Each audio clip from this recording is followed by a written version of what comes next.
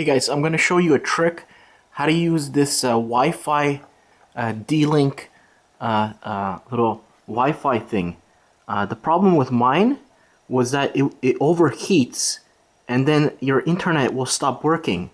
So I just like popped the cover off with like a little screwdriver or something.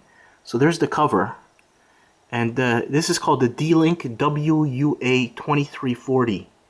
So what I did is, by removing that plastic, it gets more airflow, so it doesn't overheat as easily. And what I did is I put a CPU fan from an old computer, and I connected it to like a universal power supply. This one right here, this adapter, and so I'm able to set any voltage I want. So I put it at 3 volts, so it doesn't run like crazy.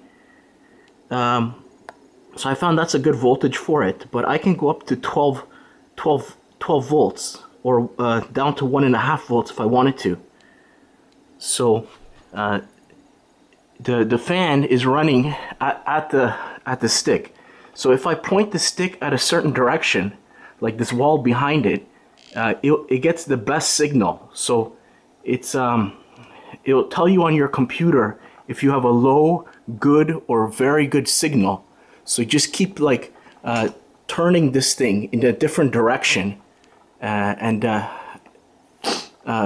that's how you can get this thing to work, to get like YouTube videos on. I have this connected to like a really old computer running XP, and it's like